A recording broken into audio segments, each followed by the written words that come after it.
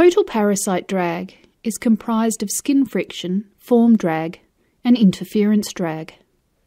Take this flat plate flying through the air. At 0 degrees angle of attack to the airflow, the drag is all skin friction.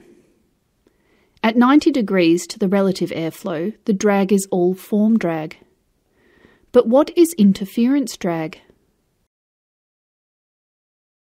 Slow-moving traffic trying to merge with fast-moving traffic on a freeway creates bottlenecks, and a lot of energy is wasted in the process.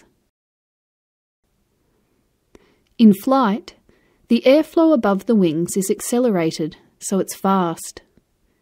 Around the fuselage, the airflow is slower. At the junction where these two airflows meet, a wake forms behind the aeroplane. The wake costs energy.